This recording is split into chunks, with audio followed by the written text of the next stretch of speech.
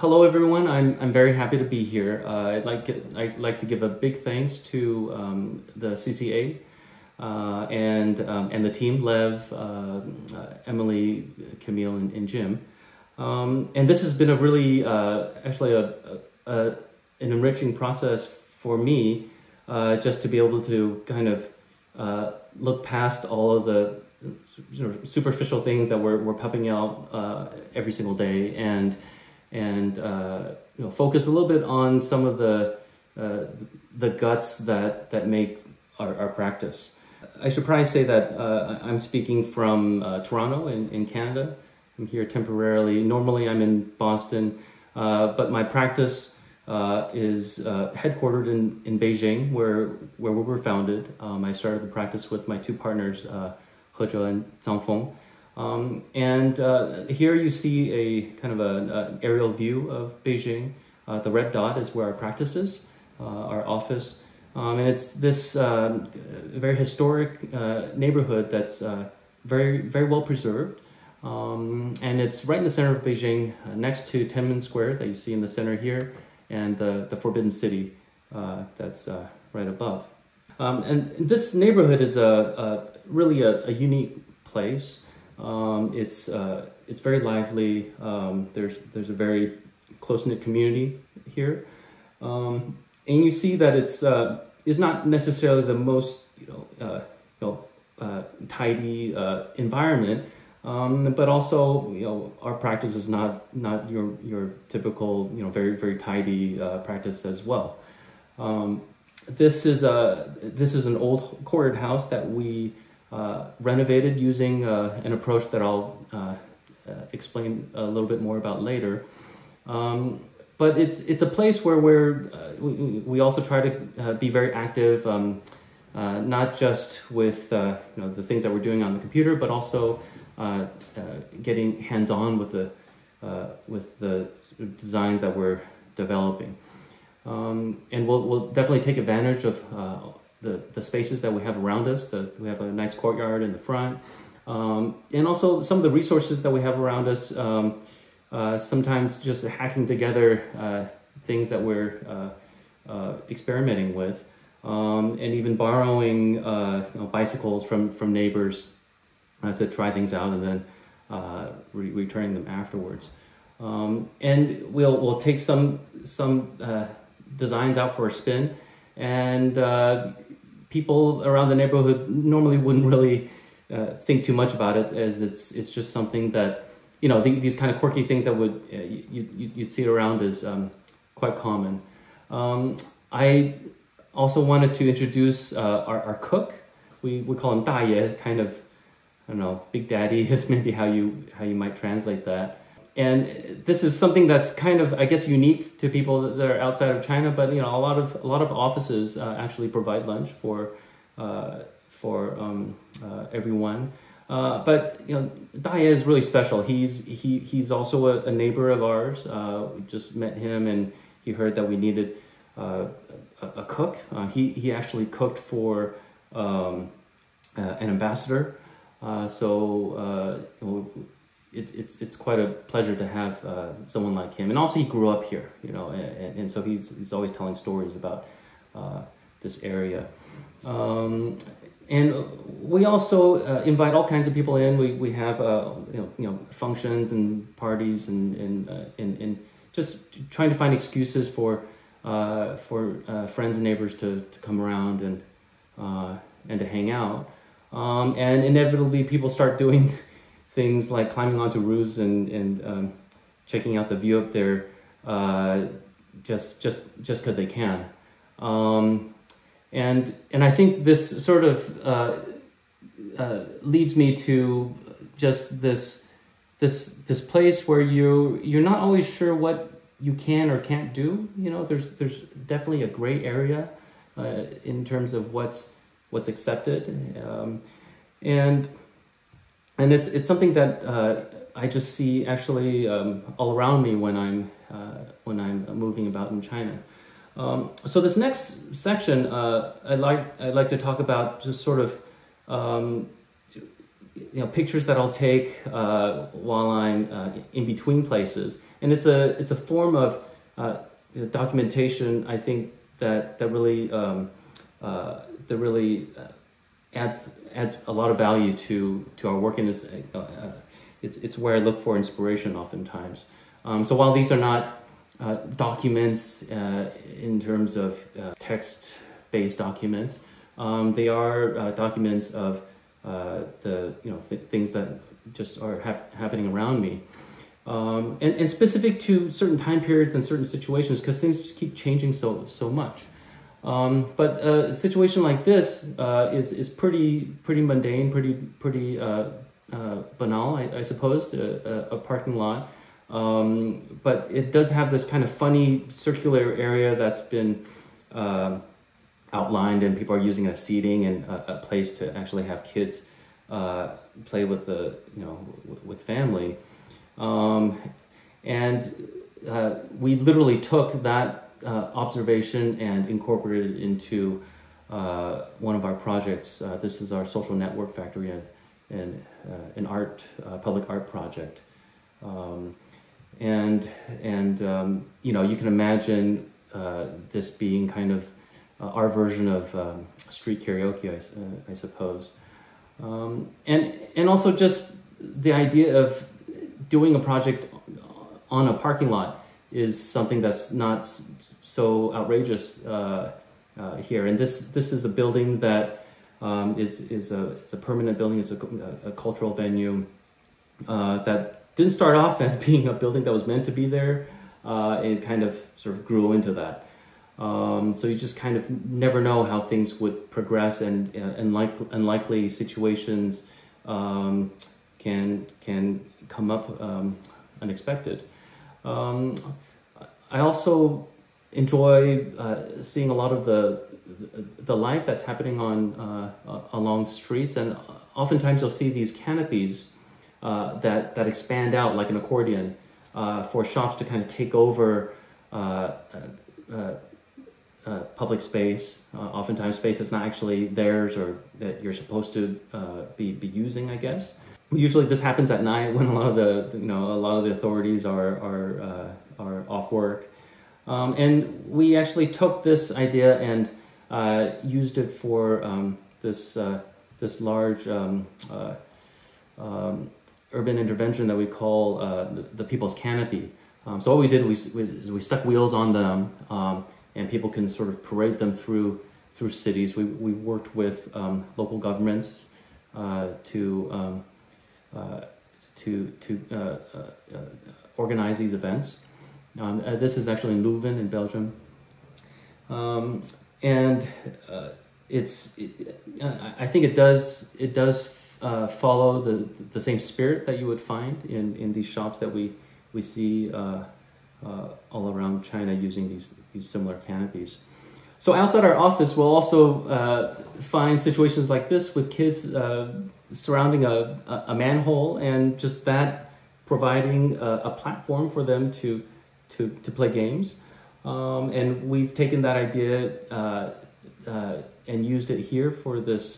This is our plug-in house, also on a larger platform, but we also splayed out all these different board games for people to play, and it just kind of naturally draws people over and people hang out. This is at Harvard Yard at Harvard University. And also looking more closely at buildings, you also see a lot of things that happen sort of ad hoc, or buildings being changed for other uses. So if you follow a lot of the kind of HVAC tubes that you'll see on the sides of buildings, you'll find that actually they lead you to a program like a restaurant that's down in the basement somewhere that needs to be ventilated, and that's kind of how these come about.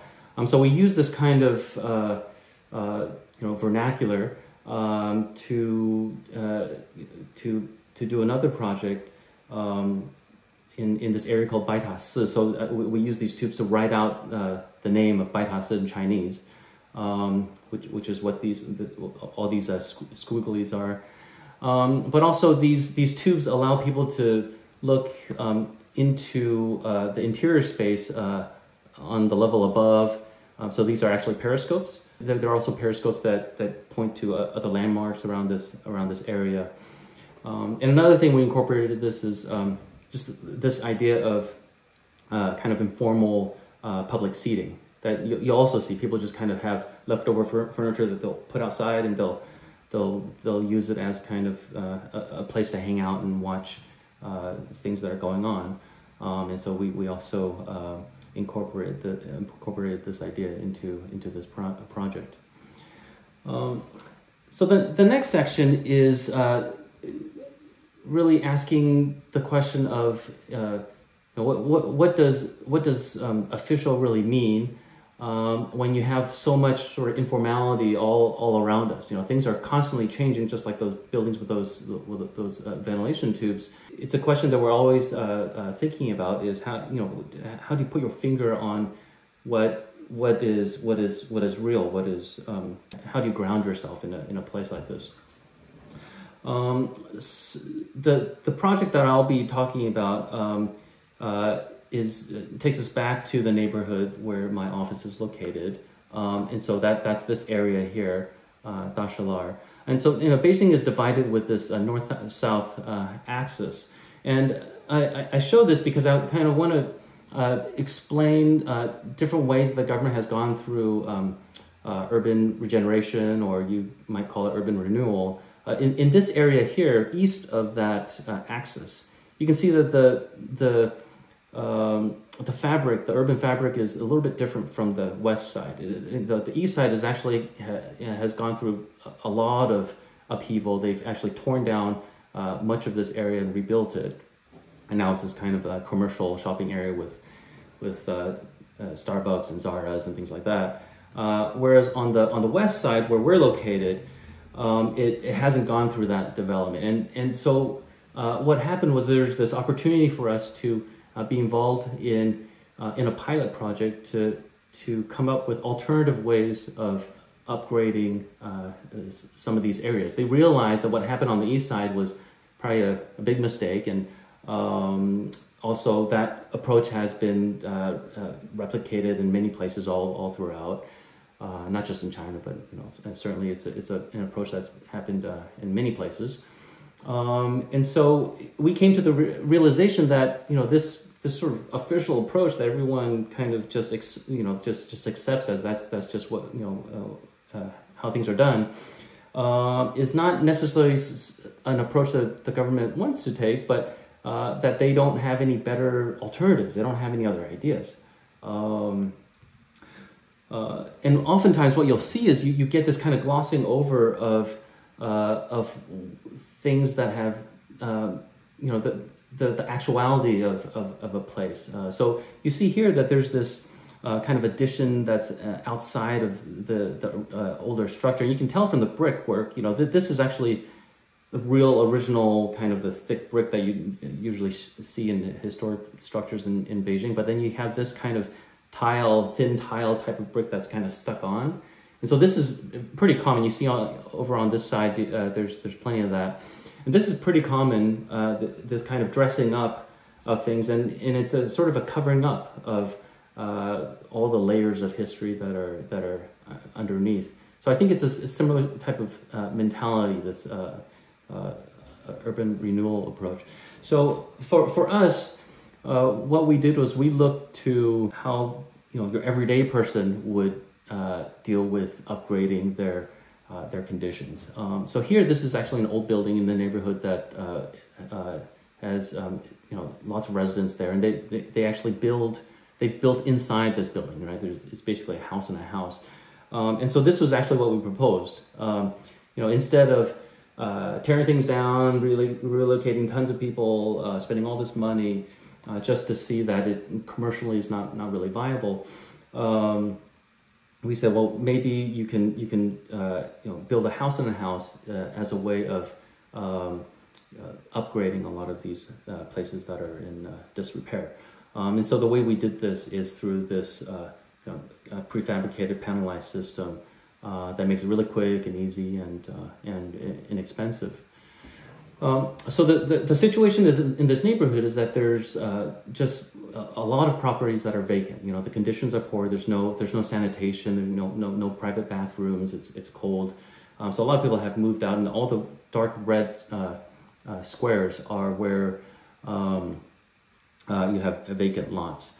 And also there's a lot of informal construction. You see lots of these structures here, especially these ones up here. This roof here that's been extended out. These are all additions to what was there before. And in the middle is, in the center is a project that we did.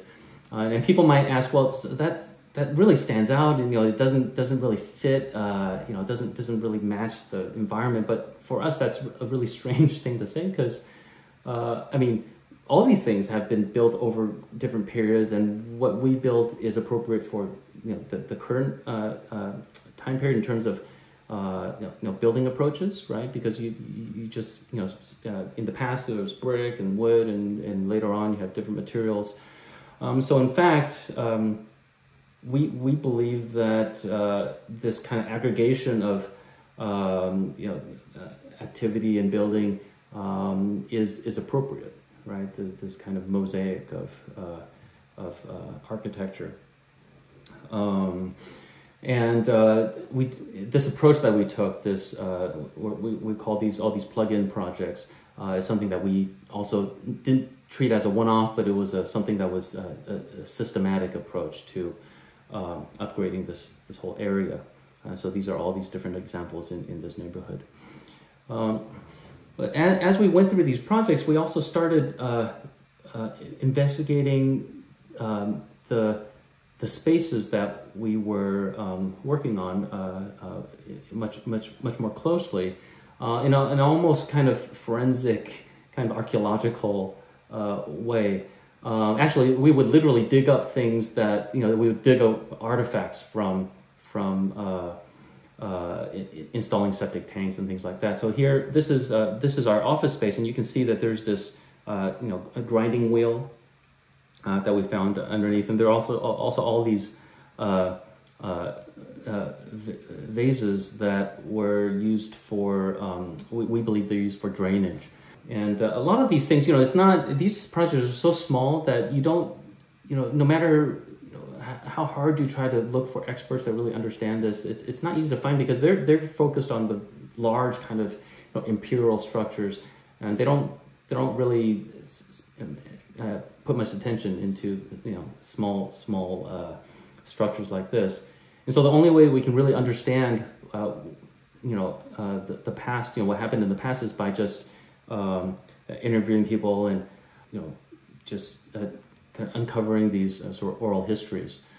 In the first courtyard that we did our plugins, we also found the stone object that you use for grinding Chinese medicine. So we realized that while initially you think of all these places as just residential spaces, that in fact they've been used for many different uses. So at one time this was a place for producing Chinese medicine, and at that time you'd have a store in the front, you'd produce them in the back, and then you'd live further in the back.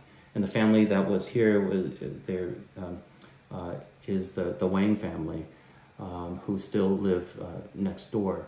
And in this courtyard 72, we started asking more questions, like, for example, why outside do you see all these power meters, right? And there's I think eight power meters here, and it turns out that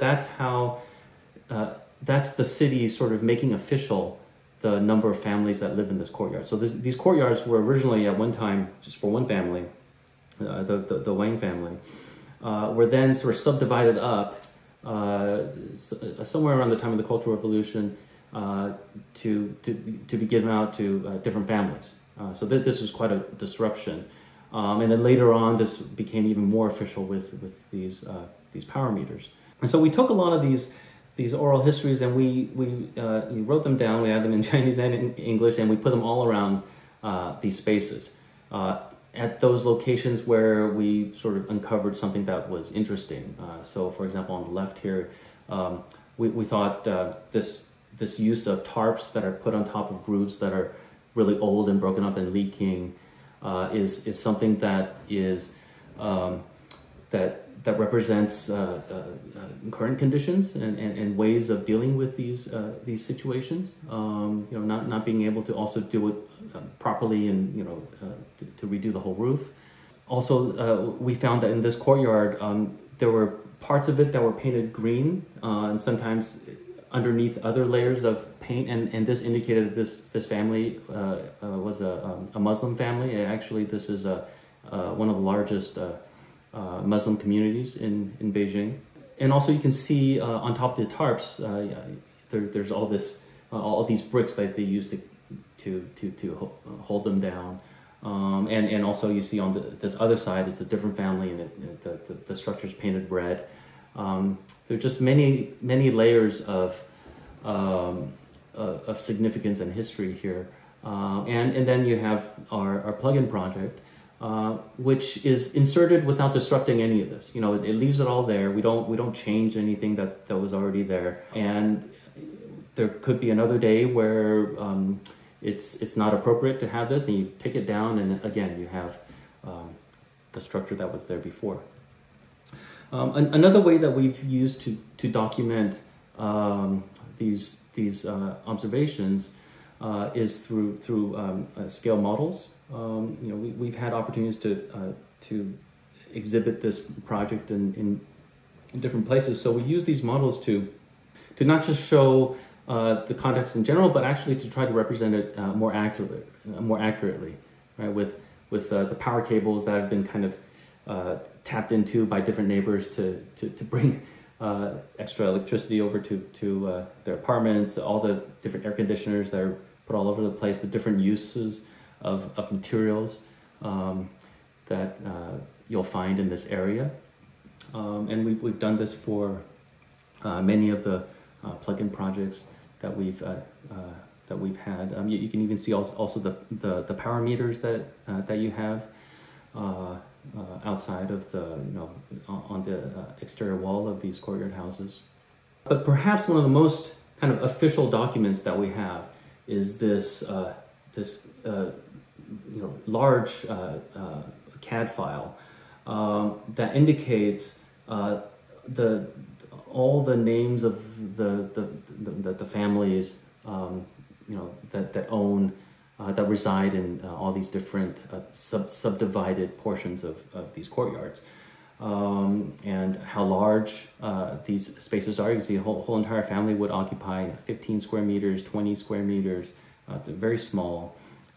Again, it wasn't meant to be. Originally it was meant just for one family.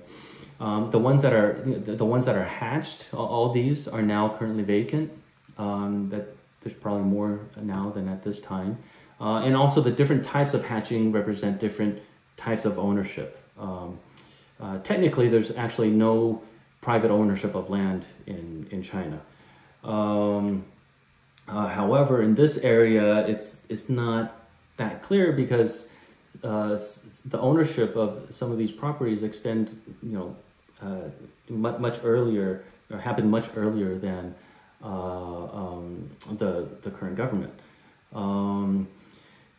But in any case, you have people who do own the structure above the land sometimes, and sometimes not. But you have varying degrees of this kind of situation. But what's interesting is that in this courtyard house, courtyard 72, the Wang family actually has a land deed that was from the Qing dynasty. The government was of course certainly before the communist government. For them, they believe they still own part of this courtyard. And you'll see that there's some areas in contention, which is actually this space right here, which it's really small, and it's unclear to us whether or not it's officially a structure or it was an informal structure. Apparently, sometime there was a time that they ended up selling much of the courtyard, but they claimed this area, and in this photo you can actually see it. It's this space right here. But I just mentioned this just to show how families can be just extremely attached to these places. You may see kind of a space that's in ruin here, but for them, they grew up here, they were born here, they have their memories here, and they still live next door. They still want to be able to come into this place and care for it. And so the plug-in house project, interestingly enough, was also very much supported by the Wang family, even though they would come by. They don't really live here, but they supported the idea because it didn't disrupt the original structure, and all these parts and pieces have a significance for them. So while the first courthouse plugins we did were projects that we did with the city, and they were for vacant lots. It was actually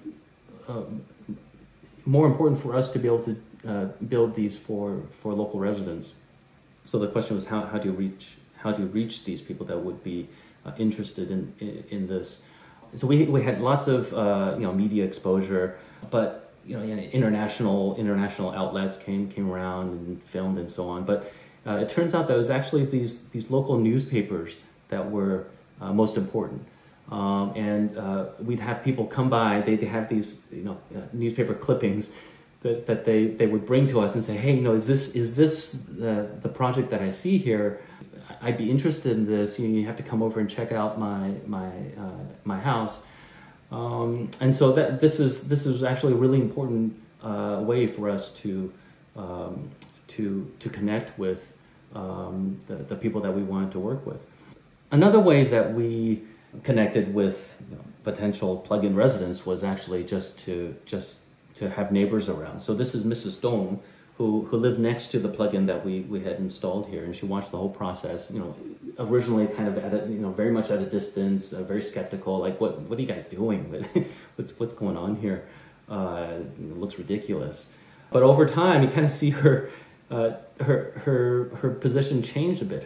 She actually here you see her helping us out with redoing the courtyard here. And there was a point where she kind of walked into one of these plugins that we had in the middle of the winter and was like, oh man, this is nice and warm, and you only have one of the heaters on, and she's got several heaters, and it's really cold. And so she actually became our first resident to try one of these out.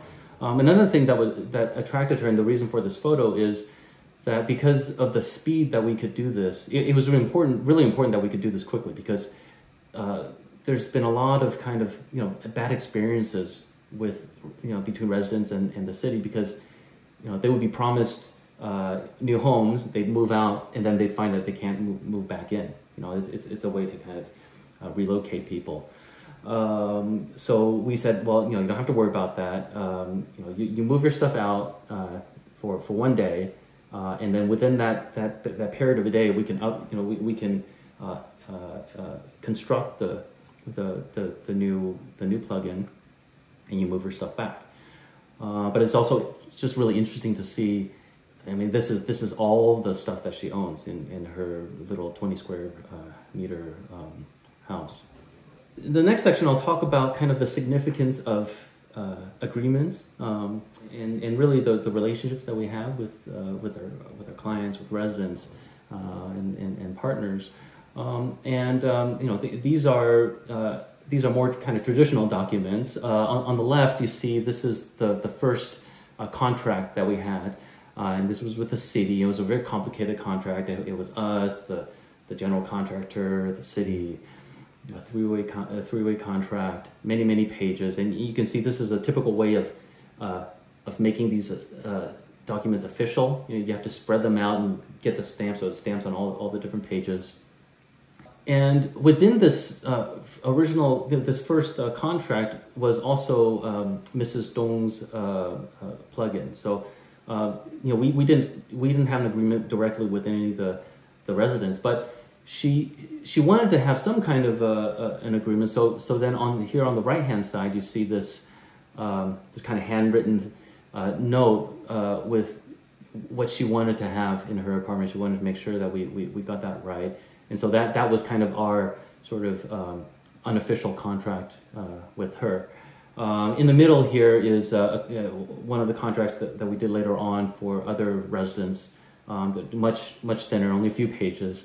But yeah, these were then contracts that were done directly with residents. And as an aside, I thought it'd be interesting to show all the different stamps that a company needs to have, even a small company like us, for all these different contracts. And clearly you can see that some of these really seem to be a leftover from kind of imperial times. And also that one contract is only part of our, it represents only part of our responsibilities.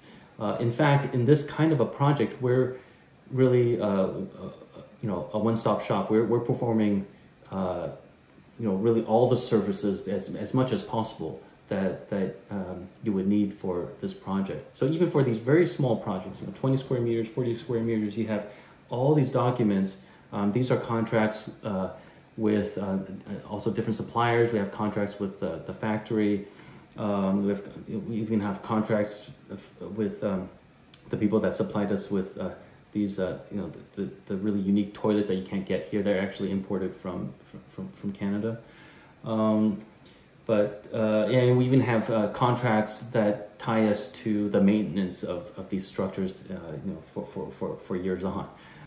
And also another set of documents that we had for this project were these booklets that were made as guidelines for the city to then deploy this on a more kind of larger scale and systematic way after we built that first initial one. So this kind of documented all the different things that we had to deal with. It kind of laid out all the different modules and types and certain guidelines on how you would use this, analysis of the whole area, all the way from the scale of the whole, the district, and then getting down to individual courtyards, because you don't know this, what you'll be confronted with these different courtyards, and so our system had to be able to meet all these different situations. And below here you see that these are layouts for toilets and also for septic systems. These next examples are just showing the range of things that we had to deal with. Things that are just extremely mundane, such as where does your waste go when you don't have a sewage system? So we had all kinds of septic tanks, and these are different types of composting toilets that we're trying out and integrating into our system. And we even had to create manuals to help residents kind of understand how you would actually use this, and where you would find some of the ingredients that you need. You need these compost accelerators and things like that. But we tried to find the simplest way to have a toilet, that's the least amount of trouble, but didn't require a sewage system. Another thing is residents will also have these kind of makeshift spaces that are temporary. And these come about because they've built these additions outside of their home. So this is an addition, this side is an addition.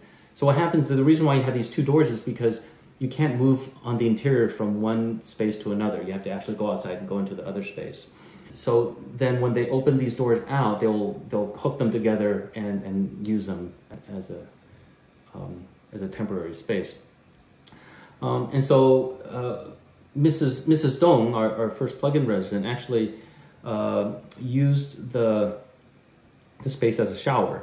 And when we installed her plug-in house, we made it so you could move from the inside into that addition, but we still wanted to allow her to make use of that extra, space that's in front of her doorway as a shower, which is what she would normally use that space for. She would normally just kind of hook the doors together and put down some curtains. And the water it's outdoors, so the water just kind of drains out, and the shower just hooks up to her kitchen. So we had to deal with the most kind of mundane everyday things, but would also try to be inventive and creative with those things.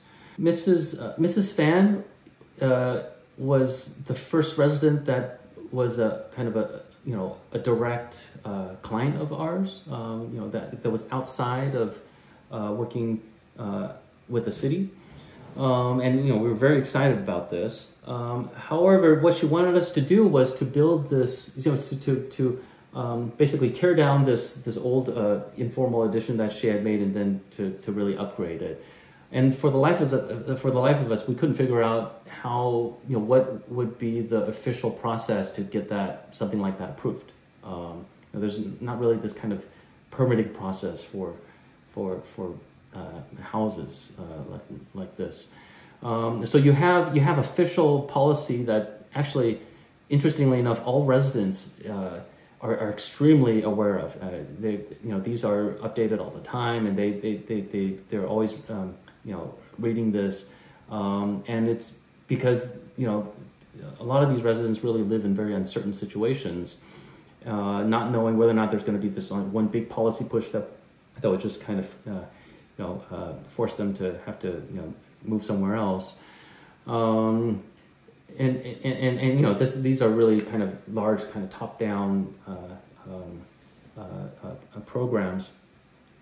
But within the these kind of large policies, you also have on the ground kind of situations that are changing really on a daily basis. All of a sudden, you'll see the additions pop up here or there. Here in red, this is the few streets that are around our office. We actually documented where you have all of these, all the additions. The area that would all add up to, as opposed to the original courtyards that you see on the right. And so this is really a significant amount of space. So we thought, well, why not? We basically were quite concerned about whether or not this is really legal or possible. But they said, well, everyone's doing it. Just trust us. All we got to do is work this out with our neighbors, and it'll be fine. So that's what we did. Here you see us working with them on to figure out the design that they wanted. And this was kind of a quick quotation for them of how much this would all cost. It came out to about over 7,000 RMB, which is like a little over 1,000 US or so. And us at this point putting up the plug-in house.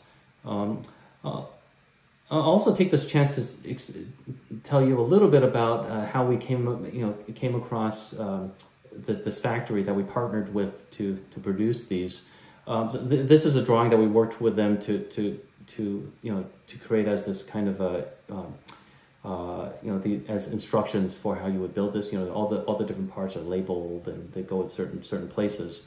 Yeah, so it's actually not easy to find a factory that's willing to take this kind of a journey with us, because no one, these are not structures that people are already building.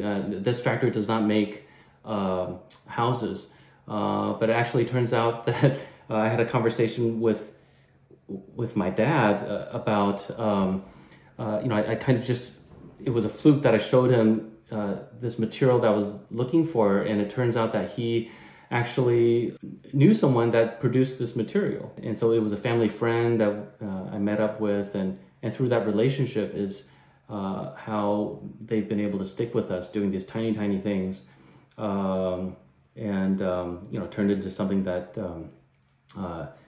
they were interested in, even though it's not necessarily something that would really bring them much income. But yeah, I don't know if there was really any other way for us to get to where we ended up with these projects. So the plug-in house that we built for Mrs. Fan, this is how it ended up. She had spoken to neighbors about what we could and couldn't do, and so that's the reason why you have this angle here. There are other parts that are also defined by other neighbors. But then it turned out there was a neighbor on this side that came out, and she was just kind of really concerned and puzzled at why there's this really tall structure right in front of her. And we're like, well, didn't you speak to your neighbors about this? I thought you worked it out. And she said, well, actually, she hasn't spoken to that neighbor for like 20 years. They didn't like each other. They had this history.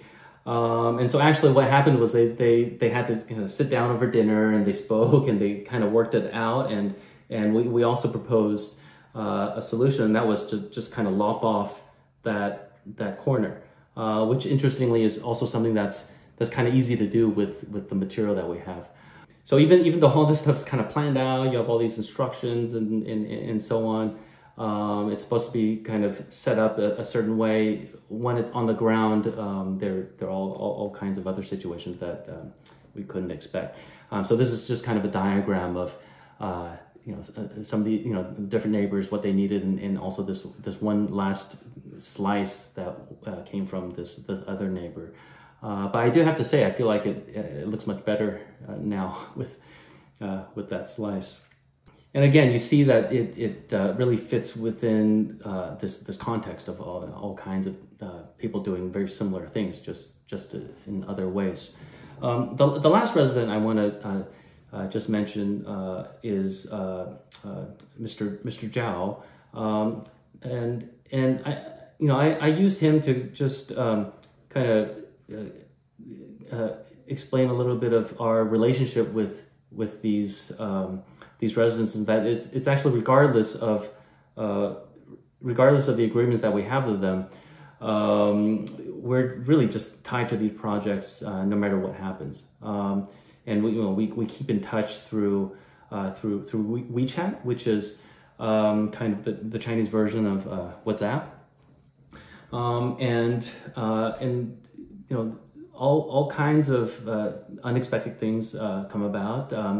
Actually, in 2018, Mr. Zhao sent us a bunch of these pictures through WeChat of this tree that was struck by lightning in his backyard that kind of fell over the house, and he was really happy and relieved that actually the plug-in house sort of kept him safe. It happened to fall onto a part of the plug-in that part of the house where the plug-in was, and he thanked us for this, which we really didn't do anything to really help with that. But that was a great story. And in another situation, this was a year after, Mr. Zhao, he's a big cat lover. He brings in a lot of stray cats. One of them got caught in between, because this is a house and a house, right? It got in between that space. It's a very small space in between walls. And so he called us out. He's like, I really need some help. So we went over there and opened up a hole in the wall to then bring out the cat. But inevitably with all these projects, we did become interested in scaling up this enterprise and making it something that we could use in different locations. And we did build these in other cities, other parts of China, and we also decided to bring this to the U.S. As I relocated to Boston. We started thinking of this as being quite appropriate for some of these new policies that are coming out that are encouraging people to build homes in their backyards. We spun off a separate company, found investment partners, a factory that's based in the U.S. This is our new website with different models to do this. And to initiate this, we built a bunch of demonstrations. This is in partnership with the City of Boston, the Housing Innovation Lab, and conducted these kind of discussions and tried to gather input from different residents. This is in part to help the government make decisions on new policy. So here we're involved with innovating with policy. Also to expose people to different ways of building and also to experience this this scale of housing. This is here at Boston City Hall, and also this together with these demonstrations and creating this company, we also had to really look into building regulation and fire regulation, structural issues, and kind of figure out how that happens. Because you think of building codes as really being kind of something that just doesn't change, right? But in fact, you're constant. People are constantly innovating with technology. So how do you bring a lot of this, these new processes to the market? And so here, fire tests and reports, and we initially did a lot of this in China, structural testing, different certifications based on standards in China. But then if you're doing it in the States, it's got to be a different certification. So it's a very, very complex, multi-layered regulatory system that we had to try to navigate. Currently, we're actually going through a process of applying for a building permit. These are screenshots of a building permit for Austin, Texas. Not a big deal, only a few pages long. But then the actual process itself of us revising drawings, submitting drawings, each one of these here are different revisions that have been stamped and signed, involving lots of communication with engineers and city officials and things like that. And it's just, it's really been a year-long process of constantly making these changes and providing documents. Here you have pages and pages of structural calculations and many emails through a period of a year, and we think are close to getting approval. And this is for a small 60 square meter, 600 square foot home, kind of a studio space, but lots of hurdles to go through. And so it really makes you wonder why we have such a intense housing crisis. And this brings me to the last part of my presentation, is kind of learning from this experience, being able to test some of our ideas out, and the realization that even when you have things that are quite large in scale, such as this is that Wuhan hospital that was built in it was like a week or something like that, as a COVID hospital. That projects like this are actually also technically not legal. Now we actually have a better understanding of how this happens. There's no building code that actually allows something like this to happen. And we know this because we actually use the same system, actually with the same company, use that system to build these prefab schools in Shenzhen. This is something a little bit newer but larger. And you have these kind of newer technology, newer approaches that are being used and can be used, but in all these situations they are kind of unique and kind of special cases. We just have to get permission sort of locally. So our quest to kind of come at this from a policy level to get these sort of approvals, we found that actually at the same time it's also a lot more.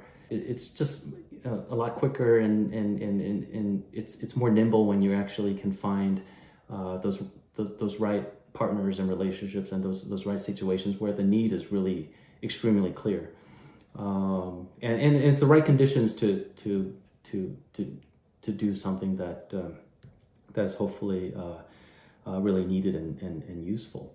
And as we do more and more schools, this is a kindergarten that they recently finished, and this is a larger school that's under construction. We also start, we've been thinking about all these, all these lessons we've learned from testing and observation, and also realizing we have very serious questions of the role that architecture and space plays for the example of schools and education and learning. What is the role of space in learning? We have lots of ideas, lots of theories, but it's difficult to actually gain deeper insight without having the actual thing there and observing people using spaces. And it's not really something that you can do to test a building that's of this this scale. So what we did is we came up with these what we called plug-in learning lofts, and so this would allow us to set up sort of spatial situations in learning environments and have people try them, use them and try them out. We'd set up these learning lofts in different schools, learning environments, working with teachers and researchers to make observations, setting up a controlled environment to gain insight into how people learn and how space and how space affects that process. As part of this study, we also had students in this kindergarten. This is actually in a kindergarten in Cambridge called Newtown, and teachers had students try out this exercise where they would draw lofts in the way that they imagined them, and wrote down the kind of wrote down comments from the students. You can see here, Miriam here is 5, and Marie here is 4, kind of talking about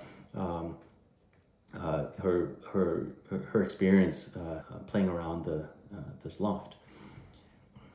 But even for us to do this, we had to go through lots of paperwork. I had to get certified for ethical concerns, consent forms, and this is a bunch of the documents that we had to supply. Parents had to sign off on this. But in parallel, we also did this in China, and there was actually, it's a different process. I mean, we still had to definitely get permission from teachers, partner up with schools, and also get permission from parents. But it was something that actually happened more fluidly. In fact, I feel like there's a little bit more trust in between all these different players when it comes to doing something like this. So these are just different examples of how this project has developed, and the lessons that we learned from this have ended up in our projects. I'm just showing this here to show this is something that I did also while we're in lockdown and COVID, with all the COVID situation, for me to also kind of observe my kids in changing the space in a way where they could have more privacy, more ownership, all these different aspects that we were interested in looking into. Also to get them out of my hair every once in a while. And I'll just end with a very recent project we've been working on. Some spaces that are directly influenced from these studies with these plug-in learning lofts, and all these spaces adding up into this larger design. That's my talk, and I think this is the time where I introduce my guest, Hong Huang, which is also she's been one of my clients. This is actually a picture of the first time we met, I think. This is our office. I thought I would give a quick introduction of you to our audience. So Hong Huang is somebody that I think you would be recognized anywhere in China. A very well known media personality, observer, cultural critic. You have your own magazine. Your own, created your own brand, and also having a very interesting history. I know that you grew up in a quartered house, right? In one of these sort of Yes. historic areas. I also know that you worked in a factory at one point, and also studied in the U.S. You went to university in the U.S. And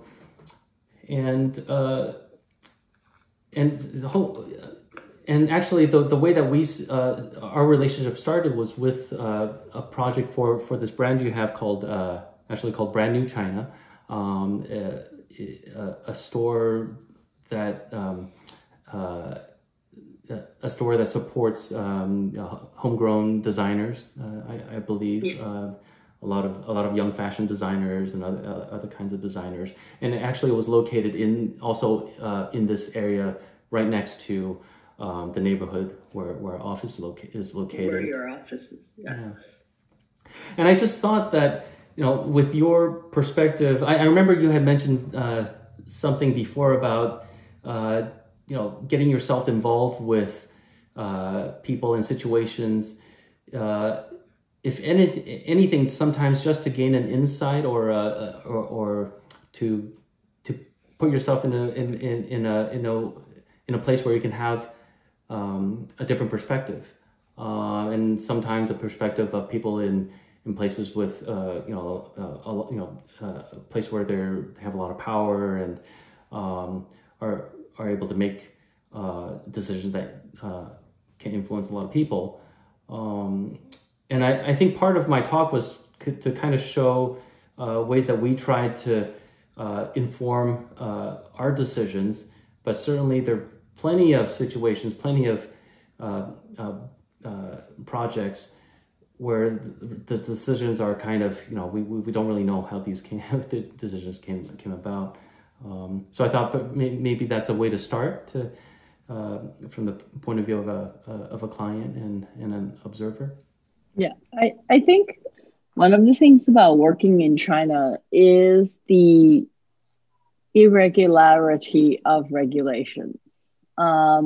Take the project that James and I were working on, which was a new store in a historical area where I personally think that the government has done a rather odd job at renovating it, because what they did was they took a historical area.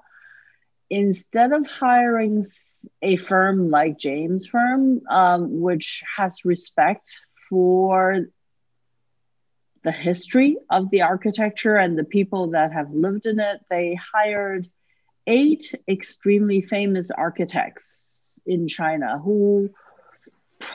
which was probably the politically correct decision to do, to emphasize the fact that, Chinese people can, that there are these very prominent professors in these institutions who can also, their name somehow will bring in traffic for people to see. They were hoping for something like Bilbao Guggenheim effect, I suppose, or something of the sort. It didn't happen because it was a very small area, and to crowd 8 completely different architects in terms of style into a small area, and then they preserved an old Qing Dynasty building. It became architecturally not definable.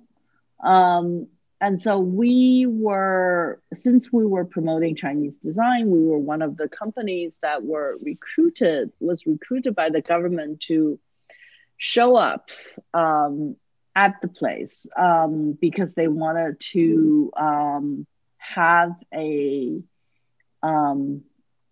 they wanted to have Chinese brands there.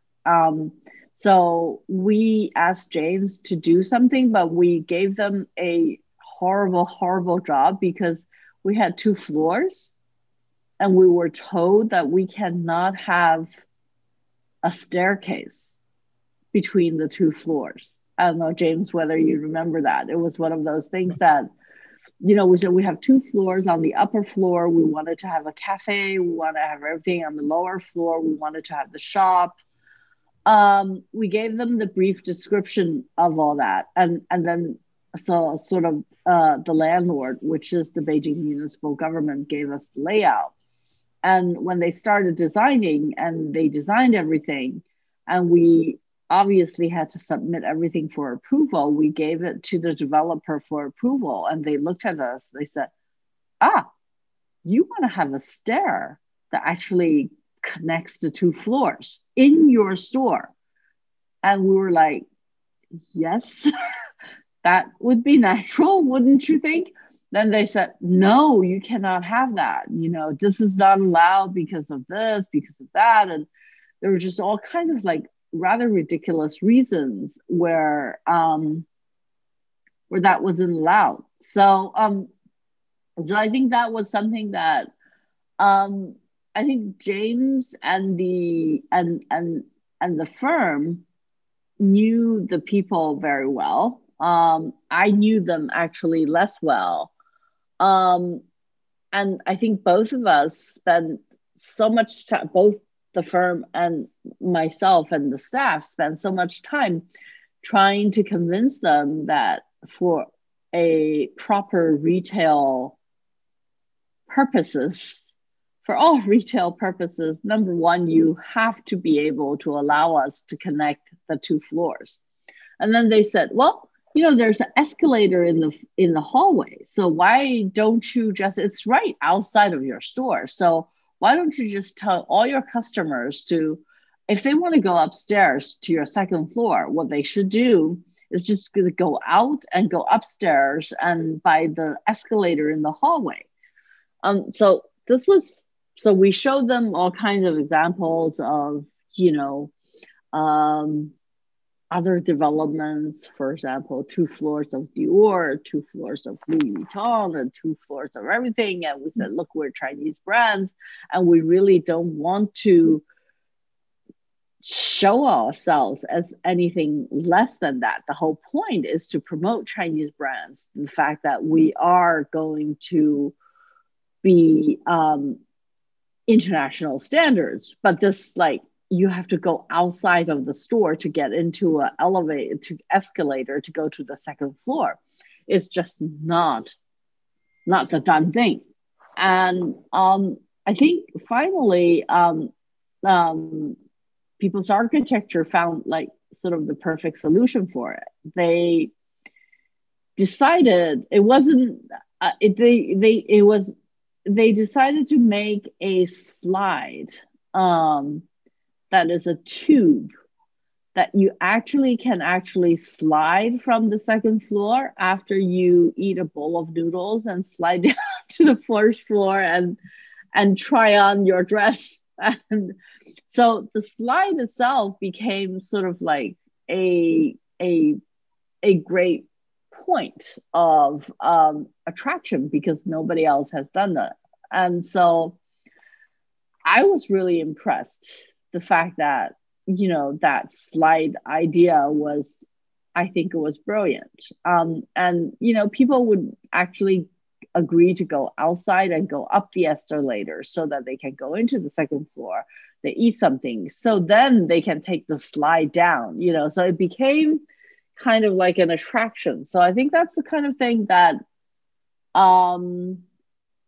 that People's Architecture does, like what they do with the courtyard houses, the insertions, you know, the hole for the cat and the tube for the people in the store and stuff like that. So as a client, I have to say, it's not easy to be an architecture firm in China. It's even harder to be a architecture firms like James firm because number one, they want to build things that um, that actually fits the environment.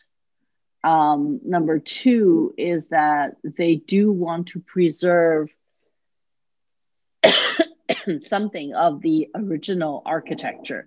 They want to melt into the environment rather than to erase it and rebuild it, which I think is always an easier task. And number three is they have to deal with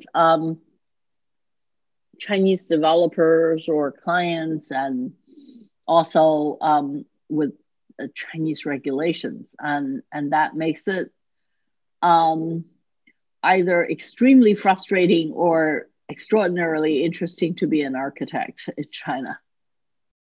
Most major developers would go for architecture firms who are owned by architectural institutes like the China Planning Institute, 中规院, because they're official. Because if you're a developer and you are developing a huge lot of land, you need government approval. And the approval comes after you submit your architecture plan and the zoning and the planning. So it is much safer politically to hire a government organization or quasi-government organization, an architecture firm that is actually part of a government institution like the Beijing Planning Institute, which is both academic and commercial, etc.